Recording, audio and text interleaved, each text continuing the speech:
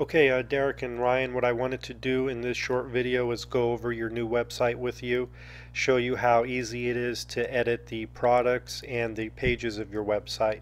This is the home page, and I've already sent you the logins to your back panel, your username and password, and with that you'll be able to edit all of the pages of your website.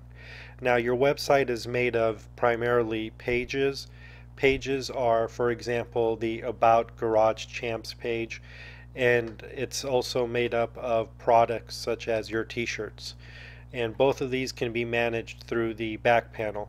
Like I mentioned earlier in our conversations, I would be taking the WordPress CMS, the WordPress back panel, and adapting it for your website because it gives you a very easy interface to manage all of these details such as your products, your pictures, your size charts, size selections. So let's go ahead and log in.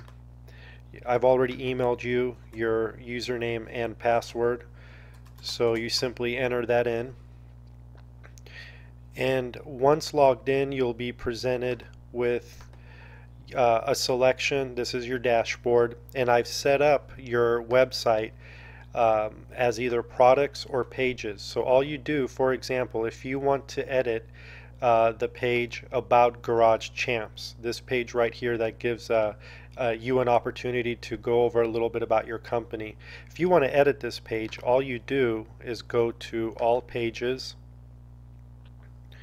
and when you're in All Pages, you select the page you want to edit. Right now you have two pages. You have About Garage Champs and you have the Contact Us page. So these are the two pages that you can edit. You can also add new pages as well. So you can add additional pages to your website. So you have your Contact Us and About Garage Champs page for now. Simply click on the page you want to edit. So we'll use About Garage Champs. And if you've ever used a word processor such as Microsoft Office or Word, you'll notice that the interface is really it should be very familiar to you. A couple of keynotes: you want to always make sure you're in the Visual tab, and then you always want to make sure there's 2 rows of icons. If there's only 1 row like this, make sure you click this button here and the second row will drop down. Now from here, all you do is simply edit the content. You can even insert images if you want to insert pictures. And just think of this very similar to a word processor. If you want to create a letter or flyer, you can add new text. You can make text bold. You can change the color. You can make text large like this. I mean, there's all sorts of things that you can do, and you can simply go ahead and create your content. You want to not really do any changes with this area here. Try to leave this area alone. It could throw off the framework of the site, so don't worry about these options. Just leave them as they are. Once you've created your content here, you can click Update, and as soon as you get confirmation that the page has been saved, you can actually go to that page to your website and you'll see the changes live. So you'll see this right here. This is what we currently did. So as you can see, it's very simple. You can edit the content of your website and click Update, and it will automatically save.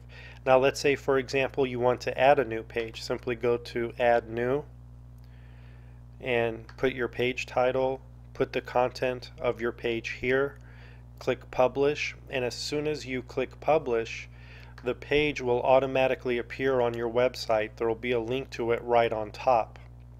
So I've set up the website to basically take any additional pages that you create and automatically add a link to it right here, and that way all you have to do is create the content in your back end and it will automatically appear live on the website. Very, very easy. Now that we've gone over how to edit and add new pages, let's go over how to edit and add products. It's very simple. Let's just pick a product at random. We will do Sweet Music, and let's say that you want to edit the Sweet Music products. Now this is the product page. You'll notice you can click on the magnifying glass. You'll get a larger picture of the t-shirt. Any additional pictures can go underneath, and you can manage all of this through the back panel. So for example, the picture of what the screen print is can go underneath. If you had a different view of the t-shirt, such as what it has on the back, that could go right here. You have buttons here such as email to a friend. You can print this page, you can share it on social networks. So you know, if somebody wants to send this to a friend or email it to somebody, they can. You can select the size of the shirt and add it to your cart. Now let's say we want to change this product. You simply go to Manage Products, and what you want to do, we'll give it just a little bit to load. What you want to do when you click on Manage Products is just find the product in this list. These are all of the products on your website. You can either put the name of the product, such as Sweet Music, in here and search for it, or you can click Title and it'll arrange by alphabetical order. Now disregard here that it says posts, because this is the WordPress backend. Posts I've tied into your product management, so this is really products, and you can see here it says the price, is it taxable, how many you have in stock. I've turned it to unlimited, and basically let's say you want to edit the Sweet Music shirt. You can just find it in this list of your products. I've also have categories such as kids, men's, shirts. Right now all of your shirts are in the shirt category, but if you had them in separate categories, you can even select the category that you want to view the products of. So you don't have to look at all of the products at once. You can select the category that you want to view the products. So let's go ahead and find Sweet Music.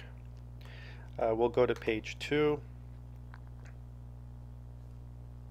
And it is right here. You simply click on Edit, and you can see that this is where you edit the product. So you can go Sweet Music, we can change and put t-shirt or right here, and I'll show you how that will change. You can select the category. Right now we have it under shirts. You could select, for example, men's instead if you like. You can enter a description such as made of cotton, fits great. You can enter a description here in the visual editor, and then down here is where you manage the product images. Now I'm going to show you the proper way, and it's very important that you do this exactly as I show you. There's a proper way of adding the product images to your website. So what you want to do, let me go ahead and delete this picture for now. So we'll delete the picture that we currently have in there, and I want to show you how to add a picture for the product. So now that I've deleted the picture, you can see on the website the picture is now gone. The only picture that we have is the actual screen print, and we can also delete that as well. So let me delete that, click Update. So now we have no pictures for Sweet Music. And I'm going to show you how to add pictures back. And it's very important, again, to do it exactly as I explained. And you can see here the description that we added goes right underneath the title. So made of cotton, fits great. This is what we put here in the description. So again, you can leave it blank, or you can actually put a description in here, and the description will go right underneath the title. But now we have no images, so let's add that. What you want to do is you want to simply click on Browse, and you want to go to the image, the folder that the image is in. We'll go to Product Pictures, and we'll pick the image that we want to use. So right now is Sweet Music.